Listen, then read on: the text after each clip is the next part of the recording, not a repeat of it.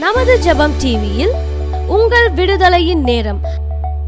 நீங்கள் ஆவியை உங்கள் வாழ்க்கையில் பெற்றுக்கொண்டீர்கள். நியாயப்பிரமாண கிரியை நீங்க நடப்பித்து பெற்றுக்கொண்டீங்களா, இல்ல விசுவாசத்தினாலே பெற்றீர்களா? விசுவாசத்தினாலே ஆவியை பெறுகிறோம். அந்த ஆவியை பெறுவதற்கு விசுவாசம் முன்பு நமக்கு தரப்படுகிறது. அதான் தேவன் அளிக்கிற ஈவு.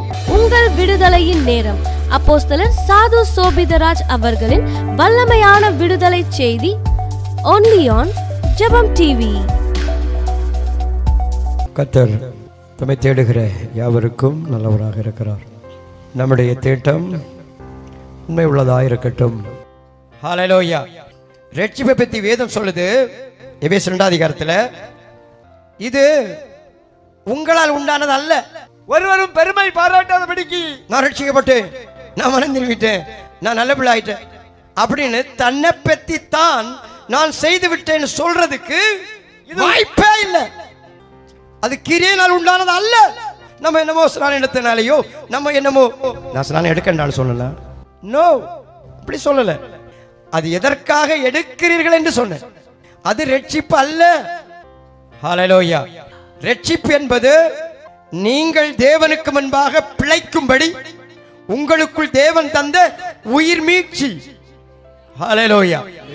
அது நம்முடைய முங்கி எழும்பனால வராது. நம்ம என்னமோ தீர்மானம் எடுத்து பாவம் செய்ய மாட்டேன் சொன்னனால வராது. தேவன் தந்தா வர்றது. ஹல்லேலூயா. சொல்லுகிறார், ஒருவர் மேன்மை பாராட்டாதபடி, ஒருவரும் பெருமை பாராட்டாதபடிக்கு இது கிரியைகளினால் உண்டான, கிரியையினால வரல ரட்சிப்பு, கிருபையினாலே விசுவாசத்தை கொண்டு ரட்சிக்கப்பட்டு, கிருபையினால். ஹல்லேலூயா. அப்படினாலே தேவன் நமக்கு கொண்டு வந்த சலுகை. என்ன சலுகை? ரட்சிப்பு, இலவசம். நம்ம என்னமோ திருந்திட்டோம், முங்கிட்டோம், எழும்பிட்டோம், அப்படி நம்ம ரட்சிக்கப்பட முடியாது. கிருபையா. உங்கள் விசுவாசம், விசுவாசம் என்பதுதான் உங்கள் ஆவியிலே உண்டானது. அது கூட தேவன் உங்களுக்குள்ள தருவது. வேதம் சொல்லுகிறது, உங்களிலே விசுவாசத்தை துவக்கினவரும், விசுவாசத்தை துவக்குகிறவரும், துவக்கி முடிப்பவர். விசுவாசம் அருளப்படுகிறது. வேத அச்சரத்தை படிக்கணும், இல்லைன்னா தேவனால் வெளிப்பாடை பெற வேண்டும். ஹல்லேலூயா. அதாவது வர இருந்த விசுவாசத்திற்காக நாம் எல்லாம் நியாயப்பிரமாணத்தினாலே காவல் பண்ணப்பட்டிருந்தோம் என்று எழுதியிருக்கிறது. ஹல்லேலூயா. நாம் விசுவாசத்தினாலே நீதிமான்களாக்கப்படுவதற்கு, விசுவாசத்தினால் நீதிமான். நீதிமான் என்றால் புது ஜென்மம். நீதிமான் ஒருவனும் இல்லை. இதுதான் மனுக்குலத்தினுடைய நிலைமை. ஒருவனும் இல்லை. அங்கே நீதிமான் என்கிற நிலை ஒருவனில் வர வேண்டுமானால் பை ஃபெய்த், விசுவாசத்தினால் நம்மில் தேவன் நீதிமான் என்கிற புது ஜென்மத்தை முளைப்பிக்கிறார். அதான் மறுபிறப்பு என்பது. ஒரு முறை பிறந்தவன் மறுபிறப்பை அடைய வேண்டும் என்பது அது நீதிமானுக்குரிய பிறப்பு. முதலாவது நாம் மாமிசத்தில் பிறந்தது பாவியின் பிறப்பு. ஹல்லேலூயா. பாவியாய் பிறந்தோம். ஆதாமுக்குள் எல்லோரும் பாவி என்கிற பட்டியலுக்குள் பிறந்தோம். கிறிஸ்துவுக்குள்ளே விசுவாசிக்கிற எவனும் நீதிமான் என்கிற பட்டியலுக்குள்ளே மறுபிறப்பு. அது உள்ள ஆவி. அங்க பேச்சு கேட்கும், கைடன்ஸ் வரும், எச்சரிப்பு வரும், தூண்டுதல் வரும், எல்லாம் உள்ள உள்ள அறிவில்ல. அறிவும் தேவன் மாதிரி தான் பேசும். ஹல்லேலூயா. நீங்கள் நியாயப்பிரமாண கிரியையினாலேயா விசுவாச கேள்வியினாலேயா எதனாலே ஆவியை பெற்றீர்கள்? நியாயப்பிரமாணத்தின் கிரியைகளினாலேயோ விசுவாச கேள்வியினாலேயோ எதனாலே ஆவியை பெற்றீர்கள்? எதனாலே நீங்கள் ஆவியை உங்கள் வாழ்க்கையில் பெற்றுக்கொண்டீர்கள்? நியாயப்பிரமாண கிரியை நீங்க நடப்பித்து பெற்றுக்கொண்டீங்களா, இல்ல விசுவாசத்தினாலே பெற்றீர்களா? விசுவாசத்தினாலே ஆவியை பெறுகிறோம். அந்த ஆவியை பெறுவதற்கு விசுவாசம் முன்பு நமக்கு தரப்படுகிறது. அதான் தேவன் அளிக்கிற ஈவு. ஹல்லேலூயா. இந்த விசுவாசத்தை பயன்படுத்தி நாம் நீதிமான்கள் என்கிற அந்தஸ்தை பெறுகிறோம். எதுவா இருந்தாலும் இயேசுவால தான் பெற்றுக்கொள்ள வேண்டும். நாம் எப்படி நம்மில் ஏற்கனவே கிரியை செய்த சின்னதோ பெரியதோ நம்மில் இருக்கிற அனைத்து தன்மைகளும் ஆதாம் வழியாய் பெற்றது. ஹல்லேலூயா. அதுபோல புது வாழ்வு அனைத்தும் யாரால தான்? இயேசுவால தான். ஹல்லேலூயா. இதுதான் ஒரு ரகசியமே. நம்முடைய வாழ்க்கையில் நாம் அதை பெற்று எதை? அந்த புதிய சாயலை, புது வாழ்வை. இதுதான் வாக்குத்தத்தமே. வாக்குத்தத்தமே என்னது? இது இயேசுவால் வந்தது. எவர்கள் தேவ ஆவியினால் நடத்தப்படுகிறார்களோ அவர்கள் தேவனுடைய பிள்ளைகள், புத்திரர் என்று வேதம் சொல்லுகிறது. எவர்கள் தேவனுடைய ஆவியினாலே நடத்தப்படுகிறார்களோ அவர்கள் தேவனுடைய புத்திரராய் இருக்கிறார்கள். அவங்கதான். ஹல்லேலூயா. இயேசு கிறிஸ்து நமக்கு தந்த வாழ்வு மிக மிக மேன்மையானது. அதை அறிந்தவர்களாய் நீங்கள் காணப்பட வேண்டும், அனுபவிக்கிறவர்களாய் காணப்பட வேண்டும். ஹல்லேலூயா. இயேசு மேய்ப்பனை குறித்து யோவான் 10ஆம் அதிகாரத்தில் அவர் சொல்லும்போது, என்னுடைய ஆடுகள் என் ஆடுகளின் சத்தத்திற்கு செவி கொடுக்கிறது. நமக்குள்ளேயே இந்த இரண்டு தன்மையும் இருக்கும். தேவ சத்தம் கேட்கிற தன்மையும் உண்டு, தேவ சத்தம் புரியாத நபரும் உண்டு. அதைத்தான் புதிய மனிதன், பழைய மனிதன். மனிதன் தான் ரெண்டுமே பர்சனாலிட்டி. பழைய மனிதன், புதிய மனிதன். பழைய மனிதனை நீங்கள் களைந்து போட வேண்டிய வேலையில இருக்கிறீங்க. உங்க ஒர்க் அது. பழைய மனிதனை நீங்கள் களைந்து போட்டு இது டெய்லி லைஃப். என்னைக்கும் உங்களுக்குள்ளே செயல்படுகிற பழைய மனிதன், பழைய குவாலிட்டி, பழைய கேரக்டர், பழைய லைக்னஸ், பழைய கன்வீனியன்ட், பழைய வில் பவர், நம்முடைய விருப்பம், நம்முடைய சௌகரியம், நம்முடைய கேரக்டர், நம்முடைய கள்ளத்தனம், தந்திர குணம். தந்திரம்னா எந்த விதத்திலே நம்ம குற்றவாளியா யாரும் கண்டுபிடிச்சிடக்கூடாது. இதுதான் தந்திர குணம். ஹல்லேலூயா. நம்முடைய வாழ்க்கையில் இப்படி எல்லா பகுதிகளிலும் நமக்கு நூற்றுக்கணக்கில், பல நூறு கணக்கில் என்ன இருக்கு? பழைய எசென்சியல் கேரக்டர்ஸ் நமக்குள்ள இருக்கு. இதெல்லாம் வகையறுக்கிறது முடியாத காரியம். அதனாலதான் மொத்தமா சேர்த்து அதுக்கு என்ன பேரு? பழைய மனிதன். ஹல்லேலூயா. மனிதனை பிரியப்படுத்துகிற பழைய மனிதன், போலித்தனம் வாய்ந்த தெய்வ பக்தி மாதிரி வாழும், ஆனா தெய்வ பக்தியின் ஒரிஜினாலிட்டி இருக்காது. ஹல்லேலூயா. பைபிள்ல சொல்லி இருக்கு, ஒரு மனுஷன் சொல்லுகிறான், ஒருவன் தெய்வ பக்தி உள்ளவனாயிருந்து அவருடைய சித்தத்தின்படி செய்தால் அவர் அவனுக்கு செவி கொடுப்பார் என்று அறிந்திருக்கிறோம். ஒருவன் தேவ பக்தி உள்ளவனாயிருந்து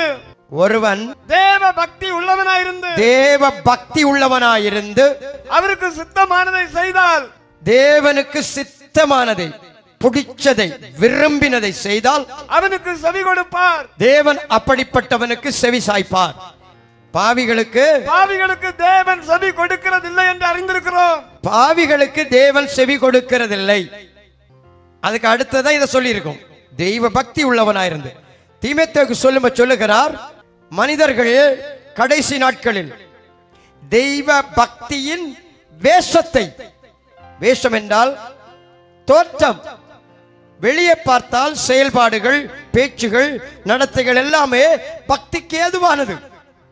ஆனால் உண்மையாய் அதை சார்ந்த வலிமையோ செயலோ உள்ளான வாழ்வில் இருப்பதே இல்லை. ஹல்லேலூயா. எப்படி?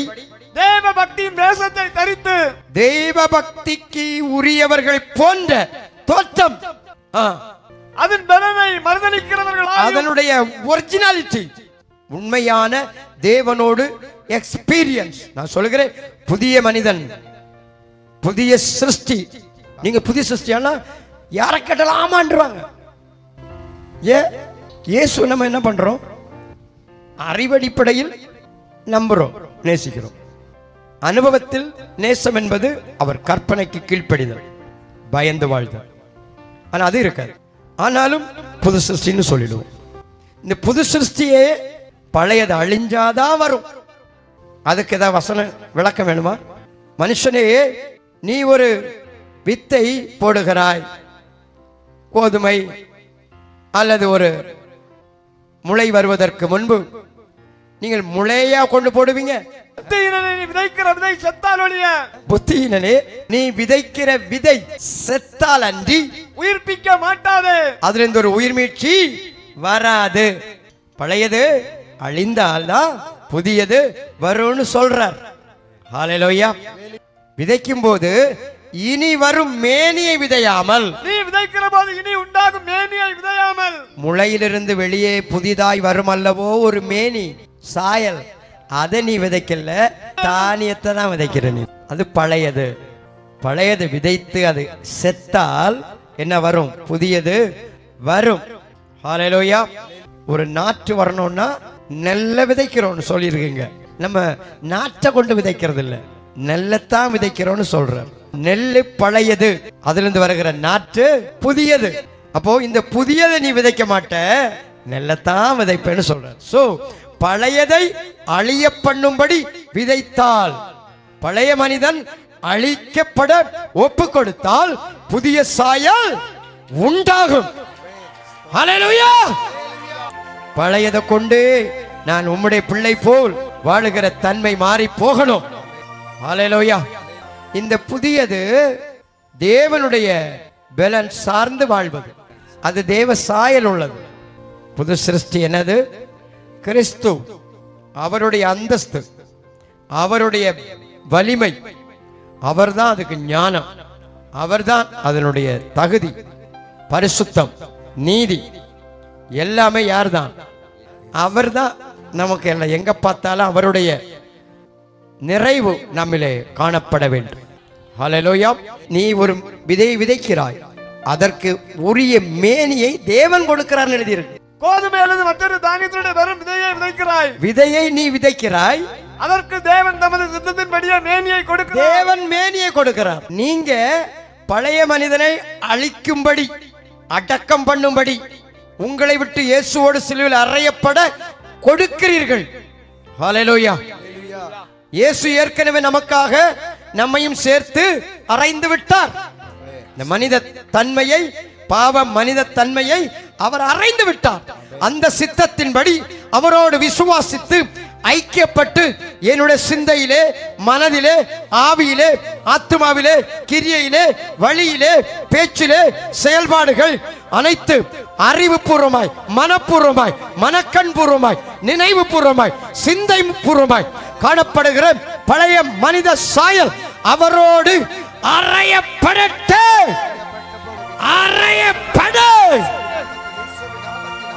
இப்போ இப்போ ஆண்டவரே, நீர் எனக்காக அறையப்பட்டபடியா என்னுள்ள பழைய மனித சாயலை நான் விதைக்கிறேன். இப்பொழுது அறையப்படட்டும். பழைய மனித சாயல் காம விகார ஆவியோடு இணைந்தது, அறையப்படட்டும். இப்போ என் பழைய சாயலை சிலுவையிலே விதைக்கிறேன், அறையப்படட்டும். ஹல்லேலூயா. அவர் சொல்லுகிறார், இவ்வளவு ஆச்சரியமான ஒரு தத்துவம்.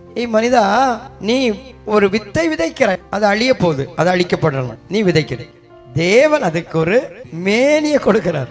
இதுதான் புதிய வாழ்க்கை. நீங்கள் கொடுத்தால் அவர் உங்களில் ஜெனிப்பிப்பார். ஹல்லேலூயா. ஹல்லேலூயா. ஜெனிப்பிக்கிறவர். இது நடக்கும், அவ்வளவுதான். நான் உன்னை ஜெனிப்பித்தேன் என்றவர், நீ என்னுடைய குமாரன், இன்று நான் உம்மை ஜெனிப்பித்தேன் என்று சொல்லப்பட்ட வார்த்தையின் படி உனக்குள்ள ஒரு புதிய சாயலை ஜெனிப்பிக்கிற தேவன்.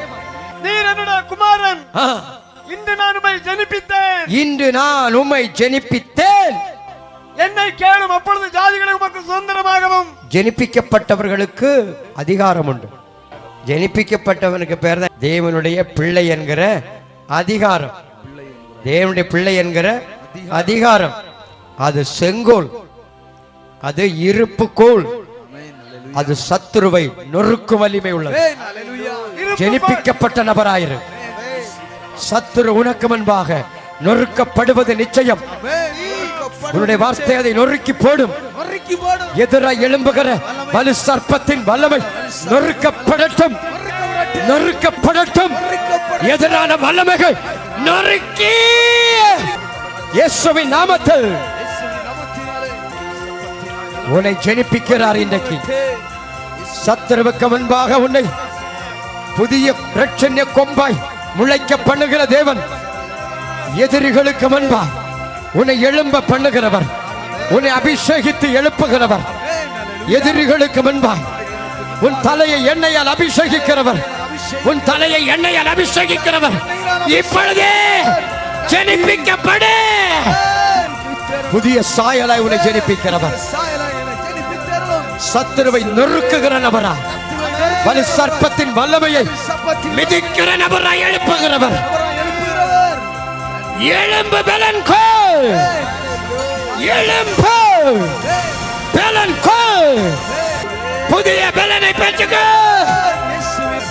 எதிரியை ஜெயிக்கிற வல்லமையோடு, சாத்தானை ஜெயிக்கிற வல்லமையோடு, பாவத்தை ஜெயிக்கிற வல்லமையோடு, பழைய மனிதனை ஜெயிக்கிற வல்லமையோடு உனக்குள்ளே ஆவியோட வல்லமை வருது.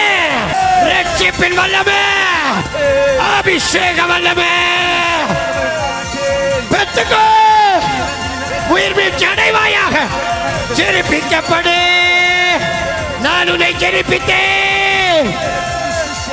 பழையவைகள் அழிக்கப்படுகிறது, முந்தினவைகள் அழிக்கப்படுகிறது, பழையவைகள் அழிக்கப்படுகிறது. நன்றி ராஜா. பழைய தன்மைகள், பழைய அடிமைத்தன குணங்கள், அடிமைத்தன பண்புகள், அடிமைத்தன கிரியைகள், அடிமைப்படுத்துகிற பயப்படுகிற ஆவி, தேவனுடன் ஐக்கியப்பட முடியாத அடிமைத்தன கிரியைகள், தன்மைகள், ஆவிகள் இயேசுவின் நாமத்தில் சொல்லி இப்பொழுது உன் ஆவி ஆத்தும சரீரத்தை விட்டு, சிந்தை மன புத்தியை விட்டு, கிரியைகள் வழிகளை விட்டு சொல்ல அறிக்கை பண்ணிய கூட இயேசுவின் நாமத்தில், இயேசுவின் நாமத்தில் அழிந்து வெளியேறு, வெளியேறு. நன்றி. மாறுதல் வரட்டும். இப்போ கர்த்தர் உன்னை ஜெனிப்பிக்கிறார். புதிய மனநிலையை, முளைத்தல் என்ற அர்த்தம், மேனியை கொடுக்கிறார். ஏன் வித்தாவே இருக்கு தனியாவே? அது சாகலைன்னு அர்த்தம். அதனால ஒரு பிரயோஜனமும் இல்ல. நீங்க பயனுள்ள பலனுள்ள நபராய் இருக்க வேண்டும் என்று கர்த்தர் விரும்புகிறார். ஹல்லேலூயா. என் ஆடுகள் என் வழிகளை அறிந்திருக்கிறது, என் சத்தத்தை அறிந்திருக்கிறது. என் ஆடுகளின் சத்தத்திற்கு செவி கொடுக்கிறது. நான் அவைகளை அறிந்திருக்கிறேன். நான் அவைகளை, எனக்கு அவைகளை தெரியும். I know that. அவைகளை நான் அறிவேன், நான் அவைகளை அறிவேன். அவைகள் எனக்கு பின் செல்லுகிறது. அவை என் பின்னாலதான் சுத்திக்கிட்டே நடக்குது. அதுக்கு மனம் எல்லாம் யாருக்கு பின்னால? இயேசு. இயேசு அப்பா. எங்க இருந்தாலும் நீ எங்க என்ன வேலை செய், எவ்வளவு நெருக்கத்தில் இருந்தாலும் சொல்லாமலே அப்பா இயேசுவே ஸ்தோத்திரம், நீர் நான் எப்படி செய்யணும், எப்படி வாழணும், உங்க சத்தம் நான் புரியணுமே, உங்க சித்தம் நான் செய்யணுமே அப்படின்னு உங்க உள் கண், மன கண், மன காது கர்த்தருக்கு நேரே திரும்பிட்டே இருக்கும். அவைகள் என் பின்னே செல்லுகிறது. நம்முடைய ஆவி, நம்முடைய உள்ளம், உயிர்ப்பிக்கப்பட்ட மனம், உள்ளம் தேவனுக்கு பின்னாக தேவனை சிந்திக்கும், தேவனை நினைக்கும், தேவனை கேட்கும். தேவன் அது பல்ஸ் ஆயிட்டே இருக்கும். ஹல்லேலூயா. நான் அவங்களுக்கு நித்திய ஜீவனை கொடுக்கிறேன். என் பின்னாலேயே வர்றதுனால ஃபைனல் என்னது? நித்திய ஜீவன். ஹல்லேலூயா. நித்திய ஜீவனை கொடுக்கிறேன். அவைகள் ஒரு காலம் கெட்டு போவதில்லை. ஒரு நாளும் உன்னை கேடுண்டாக்க ஒருவனாலும் கூடாது.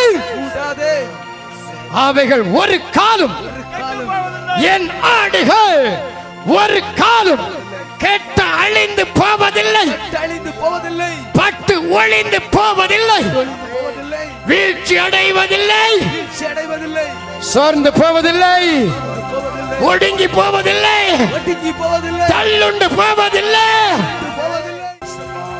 தேவனை பற்றி கொண்ட நீ கெட்டு போவதில்லை, கேடு சம்பவிப்பதில்லை. உனக்கு கேடு உண்டாக்குகிற அந்தகார வல்லமை, பலவீனப்படுத்துகிற அந்நியாவின் வல்லமை, அடிமைப்படுத்துகிற பொல்லாதாவிட வல்லமை இயேசுவின் நாமத்தினாலே வெளியேற சொல்லு.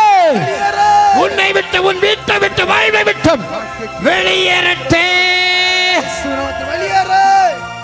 என் ஆவி ஆத்தும சரீரத்தை விட்டு இயேசுவின் நாமத்தினாலே கேடுண்டாக்கும் ஆவிகள் கேடுண்டாக்கும் பொல்லாப்புகள், பலவீனப்படுத்துகிற ஆவிகள், பாவியாய் மாற்றுகிற ஆவிகள், நிர்பந்தமான நபரை மாற்றுகிற பொல்லாத ஆவிகள், வலு சர்ப்பத்தின் ஆவிகள், பொல்லாத வஞ்சக ஆவிகள் இயேசுவின் நாமத்தினாலே வெளியேறு.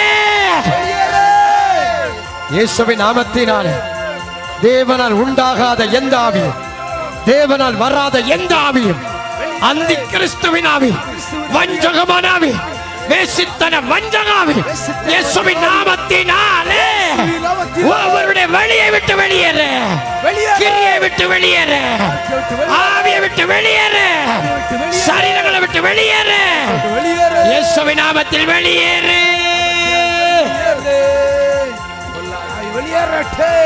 வெளியேற சொல்லு. ஆவியானவரே உம்முடைய வல்லமை பெருகட்டும், உம்முடைய வல்லமை பெருகட்டும். ஆண்டவராகிய தேவன் சொல்லுகிறார், ஒரு காலம் கெட்டு போவதில்லை. நம்பிக்கை வரட்டும். எப்படி எப்படி எப்படி? ஒரு காலம் கெட்டு போவதில்லை, ஒரு காலம் கெட்டு போவதில்லை. ஒருவனும் அவைகளின் கையிலிருந்து பறித்துக் கொள்வதும் இல்லை. ஏன்னா அது கையில இருக்கு. கையை விட்டு போனாதான் கெட்டு போகும். ஹல்லேலூயா. யாருக்கு கையில? அதுக்கு தான் சொல்ல, ஆண்டுடைய கைகளில் நம்முடைய வாழ்வை ஒப்புக் கொடுக்கிறோம். என் வழிகளை ஒப்புக் கொடுக்கிறேன், என் கிரியைகளை ஒப்புக் கொடுக்கிறேன். ஹல்லேலூயா.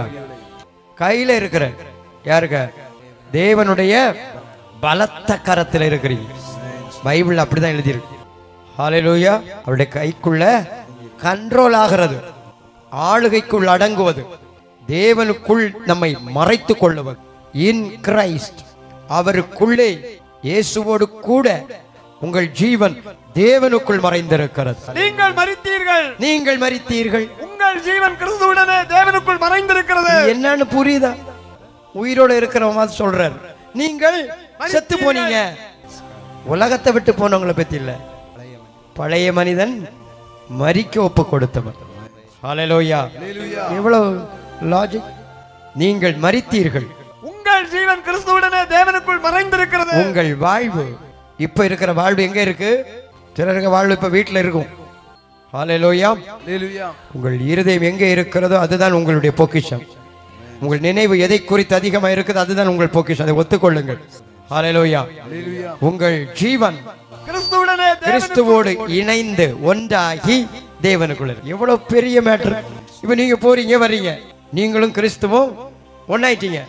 யாருக்குள்ள இருக்கிறீங்க? தேவனுக்குள்ள. இப்ப நீங்க போறது வர்றது செய்யறது எல்லாம் யாரு? தேவன் சேரும். எவ்வளவு பெரிய ஒரு அந்தஸ்து. நீங்க பண்றது போகிறது செய்கிறது எல்லாம் எங்க? உங்க வாழ்க்கை இப்ப எப்படி? புது வாழ்க்கை என்னது? தேவனை அணிந்து கொள்ளுதல், தேவனுக்குள் பிரவேசித்தல், கிறிஸ்துவோடு இணைதல். ஹல்லேலூயா. எவ்வளவு பயங்கரமான சம்பவம் இது. அதைத்தான் அவர் சொல்றார், என் கரத்தில் இருந்து பறித்து கொள்ள ஒருவனாலும் கூடாது. நீயா ஓடினாதான், ஓர்பால் ஓடின மாதிரி. ஹல்லேலூயா. தேமா இப்பிரபஞ்சத்தின் மேல் ஆசை வைத்து என்னை விட்டு ஓடி போனான்.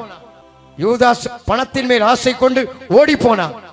சவுல் என்கிறவன் ராஜா பொருட்கள் மேல் ஆசைப்பட்டு ஓடி போனான். சிம்சோன் கேர்ள் ஃப்ரெண்ட் சொல்லி ஓடி தேவனை இழந்தான்.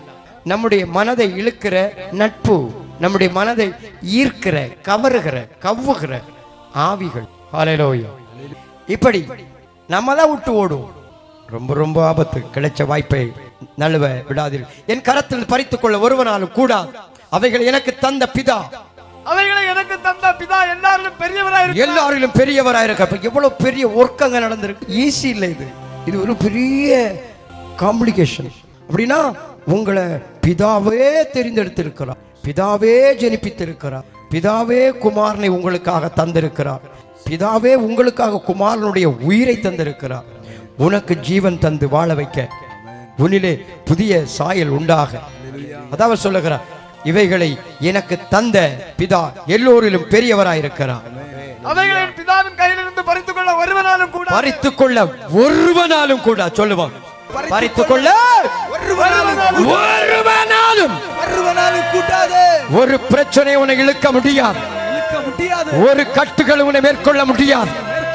எதிரியுடைய வல்லமை உன்னை பறிக்க முடியாது. சொல்லு, மந்திரவாதங்கள் உன்னை மேற்கொள்ள முடியாது. மனிதனுடைய சாபங்கள் ஜெயிக்க முடியாது. எதிரியுடைய திட்டமான ஜெபங்கள் ஜெயிக்க முடியாது. பகைக்கிறவனால் ஜெயிக்க முடியாது. வஞ்சகனாலே ஜெயிக்க முடியாது. ஜெயிக்க முடியாது. உன்னை பறித்துக் கொள்ள முடியாது. நீ ஒரு காலம் கெட்டு போவதில்லை. உன்னுடைய சுகத்தை பறித்துக் கொள்ள முடியாது. சொல்லி, என்னுடைய சுகத்தை எந்த சத்துரு பறித்துக் கொள்ள முடியாது. என் பிள்ளையுடைய நல்வாழ்வு, என்னுடைய குடும்பத்தின் வாழ்வு, என் வீட்டாருடைய சமாதானம், என் வீட்டாருடைய சுக வாழ்வை பறித்துக் கொள்ள ஒருவனால முடியாது. கிறிஸ்துவுக்குள்ளே மகிமையான வாழ்வை கர்த்தராகிய தேவன் இப்பொழுது ஒவ்வொருவருக்கும் தருகிறார். உன்னை பறிக்க கூடாது. அந்நியன் உன்னை பறித்துக் கொள்ள முடியாது. அந்த காலம் உன்னை பிடித்து வைக்க முடியாது. உன்னுடைய தலையிலே கட்டை உண்டு பண்ணுகிற மந்திரவாதாவின் கட்டுகள் உன்னை இனி பறிக்க முடியாது. சொல்லு, இப்பொழுது கட்டுகள் உண்டாயிற்று. இப்போ தேவனுடைய விடுதலை பெருகட்டும், பெருகட்டும். இயேசுவின் நாமத்தினாலே தேவனுடைய வல்லமை ஒவ்வொரு வாழ்க்கையிலும் பெருகட்டும், பெருகட்டும், பெருகட்டும், பெருகட்டே. பலவீனப்படுத்துகிற ஆவிகளை நீ மேற்கொள்ளுவாய், மேற்கொள்ளுவாய். உன்னை பறிக்க வந்த பொல்லாத ஆவி, உன்னுடைய ஆரோக்கியத்தை பறிக்க வந்த ஆவியின் கட்டுகள் இயேசுவின் நாமத்தில் ஆவியுடைய வல்லமை இறங்கி உடைந்து போ. இயேசுவின் நாமத்தில் உடைந்து விட்டே. உன்னுடைய பிராணனுக்கு விரோதமாய், உன்னுடைய ஜீவனுக்கு விரோதமாய், உன்னுடைய குடும்பத்தாருடைய வாழ்வுக்கு விரோதமான மரண கட்டுகள், ஜீவனை பறிக்க வருகிற ஆவிகள் இயேசுவின் நாமத்தில் பறிக்க முடியாது.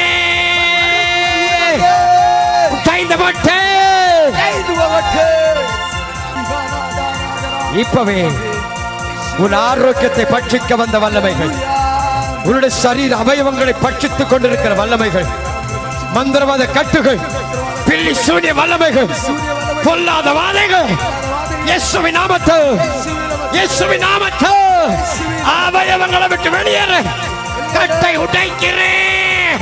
சாப கட்டை உடைத்து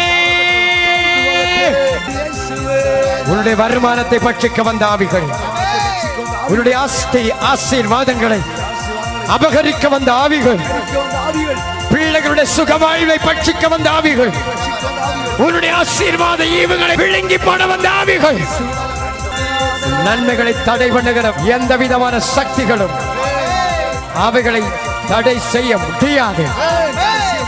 ஜெனிப்பிக்கப்பட்ட நபர் நீ. உனக்குள்ளே ஜெனிப்பிக்கிற வல்லமை கிரியை செய்ய கேளு. ஆண்டவரே, ஜெனிப்பிக்கிற வல்லமை எனக்குள்ளே வரட்டும். எப்படிப்பட்ட அந்தகார கட்டுகள் இருந்தாலும் இயேசுவின் நாமத்தினாலே உடையட்டே.